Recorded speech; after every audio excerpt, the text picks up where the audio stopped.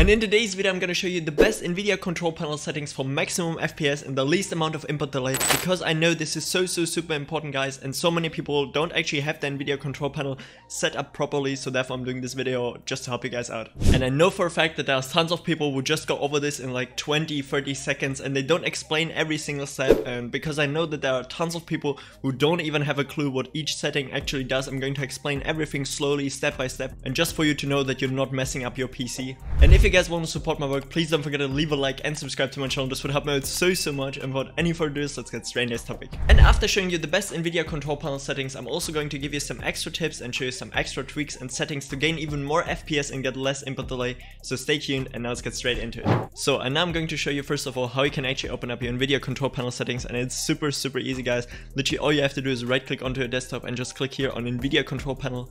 Just simply wait a second, it's gonna take like, 5 seconds. And here we got it already.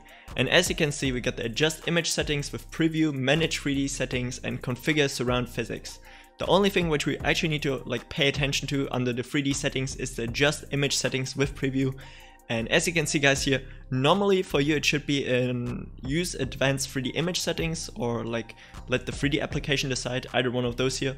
But what we want to do is go over to use my preference emphasizing, and we're gonna put it on performance. It should be probably here on balance if you first of all click on it. And what this does more or less is, I don't know, let's say you're like a boomer and you want to go for full quality while playing.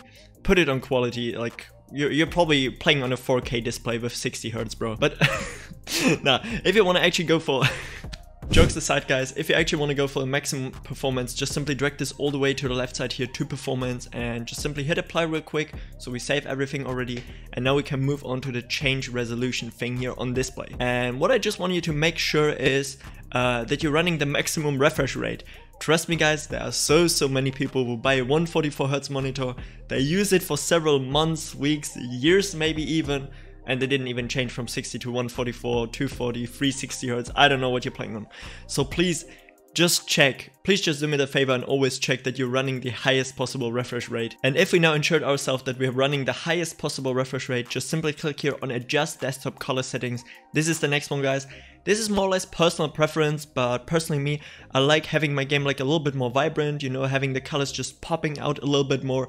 So therefore I'm just gonna recommend you here my brightness settings, which is 50. Don't put it on more or less, because then your picture is gonna become like insanely bright and everything is gonna be like super washy. Contrast on just plus 52%, just add like a little, you know, like 2%, not too much, just like play around with it a little bit. Gamma we're gonna leave on +1. And what actually makes the whole entire magic here is digital vibrance, guys. I have this on plus 75% because I really like my colors powerful, you know, like super like popping out and stuff like that. And you will notice a difference 100%, and your game is just gonna look so much better. Trust me, just copy these settings here. Obviously it's personal preference, but those are like the best ones in my opinion. And now that we covered all the visual aspects of our monitor, we're gonna go over into manage 3D settings to cover everything in terms of performance. Because here we can actually put on the magic, guys, and set our GPU to give us more FPS and stuff like that. And I'm gonna be explaining everything step by step. So first of all, guys, if we open our manage 3D settings, we can see now that we got global settings and program settings. You can of course do this for every single program, but I mean you obviously want global settings because this guide is not only for Fortnite. I know, even though this is my main channel, Fortnite, you can also utilize this in games as Valorant, GTA, Call of Duty, Battlefield, everything. So therefore we're obviously gonna apply it for global settings. And as you can see here, guys, under the features settings, we're just gonna begin here with image sharpening. I got my image sharpening off because it just puts some more workload onto our GPU, and it's just gonna cost us important FPS. We're anyways playing on like 1080p, so therefore it won't really matter that much. And then next up, if we take a look here at everything which has like ambient occlusion, anti-strophic filtering, anti-aliasing, this is more or less everything for like sharpening the edges of like objects and stuff in game. So therefore, again, we're trying to go for the best competitive settings here in this guide, guys, and for the maximum amount of FPS. So therefore we're gonna turn it off. You can most of the time anyways like tweak this in-game, but obviously if you're gonna disable it or give it like a lower quality here in these 3D settings, it's also gonna look horrible in-game. But again, we're trying to go for like competitive games, and graphics don't really matter that much. We're just trying to go for like these high hertz, high FPS. So therefore you can disable all of these here, everything which is pretty much here with anti-aliasing, anti-strophic filtering, any sort of filtering of your visuals, you can turn everything off because we don't need this. Again, just putting on a huge workload onto our PC, onto our GPU, and it's gonna cost us important FPS. And as we move now over to the next one, which would be background application max frame rate, this is kind of self-explanatory, but let's say as an example, you have YouTube running in the background because you like to listen to music or stuff like that. The refresh rate of Google Chrome is just gonna get turned down to save even more performance of your GPU, you know, like everything is still running pretty much in the background. Even though you have the program minimized, it's always running in the background. So therefore just put this on off because we don't need to run Google Chrome at like 240 Hz, 240 FPS, you know what I'm saying, guys. And then now here, guys, for these next features, we have CudaGPUs, DSR factors, and DSR smoothness. They're all more or less disenabled here, as you can see for me, because I don't use any of these. This is all again for visuals, but CudaGPUs actually is something you would need for like rendering over your GPU. So unless you're editing on a daily basis with Adobe Premiere Pro, you can theoretically turn it off. But I'm just gonna leave it in the background because it's only gonna get utilized if there's really a program which can take advantage of this technology, so therefore it doesn't really matter, just keep it on here. And then for the DSR factors and DSR smoothness as well, just turn it off, you don't need it. Again, only visuals, guys, and yeah, we're just trying to go for the max performance here. Then as we move over the low latency mode, this is kind of interesting because there are tons of people out there who say that if they turn their low latency mode off, they actually have less input delay. There are some people who say if you just leave it on, it's gonna give you the least amount of input delay, and there's tons of people as well who say if you keep it on ultra, that's the best way to go.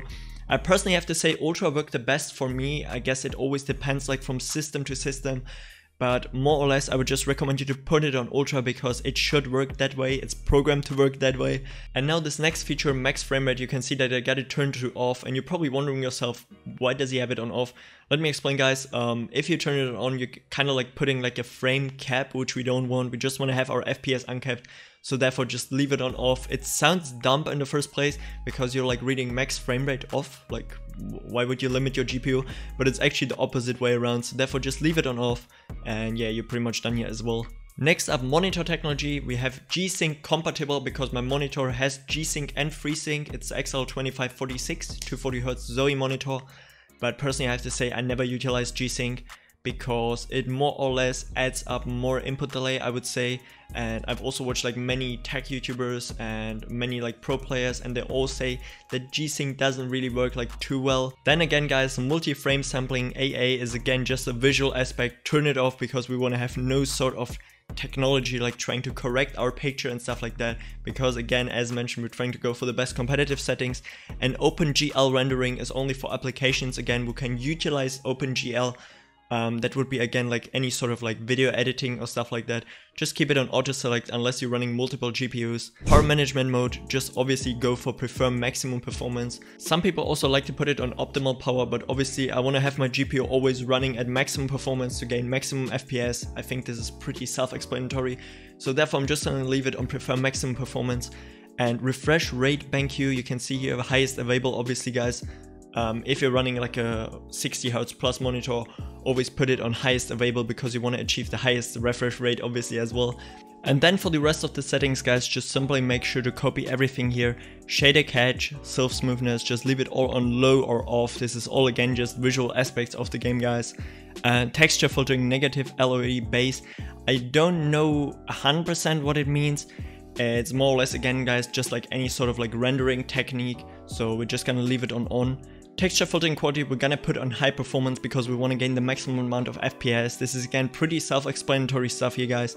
And then yeah, just here for texture filtering, trillionaire optimization, we're gonna leave it on because it's just gonna like optimize our textures more or less, so we get like more FPS again. This again does have something to do with like 3D rendering in games, so like textures which are closer to you are a little bit sharper than textures which are further away, so we're just gonna leave it like that. Threaded optimization, we're just gonna keep it on auto, triple buffering off, vertical sync off. If you're not running any sort of sync technology, you might try out V-Sync, but for everyone who's running like a FreeSync or G-Sync monitor, obviously turn it off because you have this sync technology which is way better built into your monitor. And the last two options here, guys, they only really matter for VR headsets, so yeah, we're just gonna leave it on default and stock. And then we're just gonna press apply here, boys, and this is it. I'm just gonna go through it one more time here. You can copy everything one by one. Sharpening off, G-Sync compatible, prefer maximum performance, highest available, high performance. You can literally see it for yourself, guys. Just please make sure to copy all of these here one by one. I hope I explained everything like just roughly. As you can see, most of these settings are really just only important for single player games. The best way to summarize this whole tutorial would be turn everything off and just put everything on maximum performance. I think that's the best way to say it. And just as a quick reminder, guys, if you change anything in your manage 3D settings, your image settings themselves are gonna go again to this like automatical feature. So you again just have to select use my preference, drag it all the way to the left side on performance and apply it again, because I don't know, like, yeah, Nvidia likes to do this. If you change anything in your 3D settings, they're always gonna put this here again on the ones which are like the best ones, I don't know, the automatic ones, but we of course want to go for performance, so therefore yeah, just select this here on the bottom again and you should be good to go. And yeah guys, finally I just wanted to mention that I have tons of guides on my channel already showing you how you can auto overclock your GPU without any knowledge. This will also boost your FPS and give you less input delay, and many more optimization and tweak videos, so maybe you want to check them out for yourself. And if you still have any more questions, feel free to ask them down in the comment section below. I try to answer as many as possible. Please don't forget to leave a like and subscribe to my channel. This would help me out so much. And with that said, have a great day, have a great night whenever you're watching this, and until next time, stay awesome. I'm out. Peace. That shit too light.